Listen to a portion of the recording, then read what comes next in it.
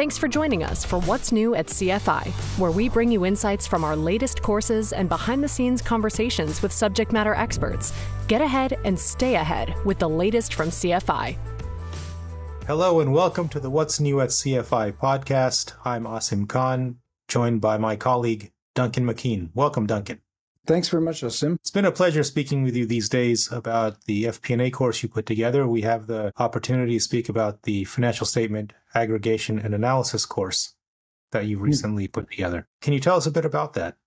Yeah, absolutely. I mean, the main purpose of it is to really do two things. One is pulling the financial statements together. And in this model, there's an income statement and a cash flow statement.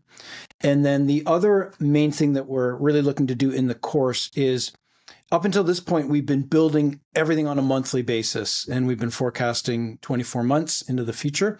And what we're going to do in the course is start aggregating up by quarter and by year over in a different tab in the model, using some interesting aggregation functions in Excel. So we've seen in previous iterations how you had a revenue forecast and a cost forecast. Mm-hmm. And I presume those roll down into the forecast income statement, correct? They're definitely going to link into the income statement that we'll be doing this course for sure. And we also put together a tax schedule near the beginning of this course. And all important. Always important. Never a fun subject, let's just say that. But I think a subject that maybe it's fair to say a lot of people struggle with, or sometimes they understand taxes, but they struggle with how to model them. I've definitely seen people overdo taxes, and all of a sudden you get like 600 rows in a model of tax calculations.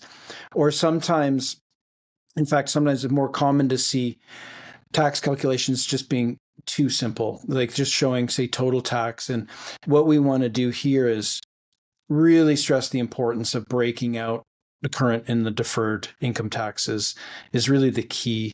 We need to break out the current ones because they're cash taxes, they're cash outflows. And, if we need to evaluate the health of the company from a cash perspective, then that's a critical piece in the calculation. Do you find that people have trouble with the concept of deferred taxes? Yes, definitely. Something that people often struggle with. We generally talk about them. Like really the two main taxes for us to calculate here are really the total tax, which is going to go to the income statement and give us a meaningful measure of profit, and the current taxes, which will go to the cash flow statement and allow us to evaluate the company's cash flow. But definitely people struggle with the concept of deferred taxes. Like non-cash taxes is something that people are often like, what do you mean non-cash taxes? And what does that even mean? So in some of our other courses, it's in our operational modeling course, we actually go through really detailed explanation of how those work. And it's a great course on learning how to build all of the operational schedules. And by that, I mean really all of the schedules that you'd need to know how to build in a financial model that don't involve capital structure. So there's no debt modeling, there's no equity modeling in that operational modeling course, but it's a great course to learn how to build things like a working capital schedule or depreciation schedule, income tax schedule, all these peripheral schedules that you really need to know. That's excellent. I'm sure people will become quite handy with taxes once they've gone through this course. Mm-hmm. I found the explanations super easy to follow, and I believe others will as well. So the model, as you've set it up, it covers a 2-year forecast period, mm-hmm. But it's expressed monthly, so there are 24 periods.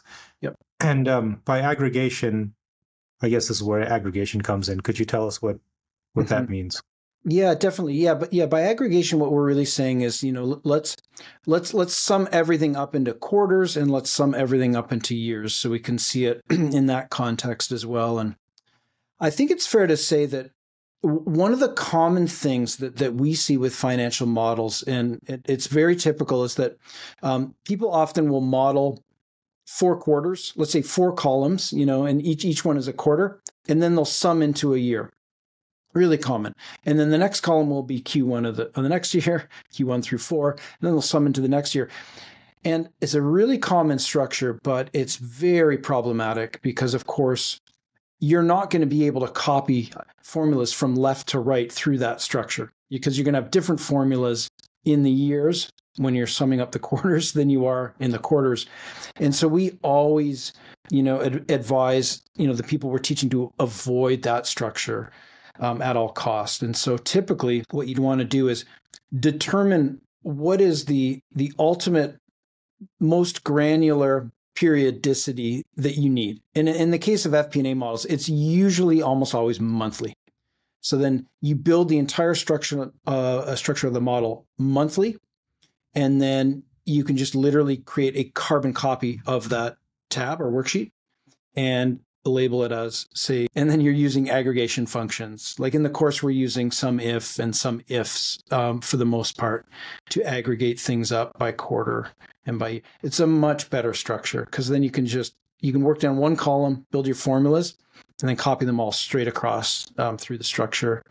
Faster and less prone to errors as well. And dynamic, right? If you change something in a particular month, it will carry across to forecast quarters and years as well. Absolutely. Yes, absolutely it will. So, so a lot of the people, when we see that structure of like 4 quarters to a year, that kind of structure, it's not that they're good model builders, but sometimes they just haven't seen what good looks like, or they haven't looked at the other structures and the other ways of doing it. You mentioned the income statement, you mentioned the cash flow statement. Is there anything to do with the balance sheet in this? We didn't include a balance sheet in this course. We wanted to keep it kind of lean and sort of just focused on financial planning and analysis. We often find that most of the analysis getting done around the income statement and the cash flow statement, sort of evaluating the profitability and evaluating the cash flow of the company. But definitely, for those that, want practice at, 3-statement modeling, we have a 3-statement modeling course, and we have an intro to 3-statement modeling course as well. And both are just wonderful courses.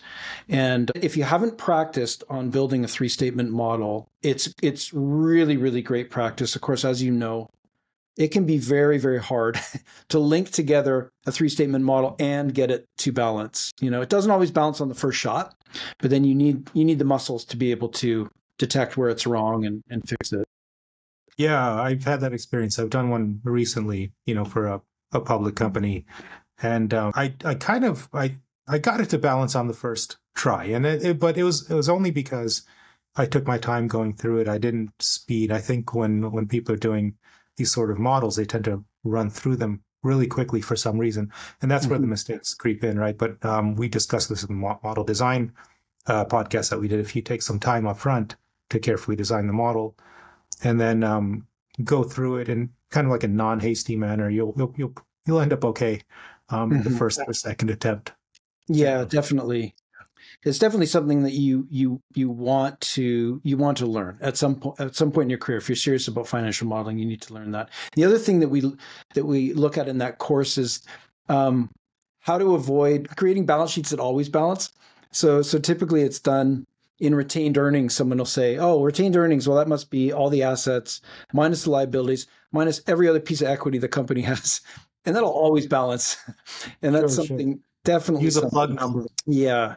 So we want to encourage everyone to build the balance sheet in such a way that properly, so it will actually detect errors, not always show you a balance under any circumstance. But yeah, a little bit off topic, but interesting because we're talking about the financial statements.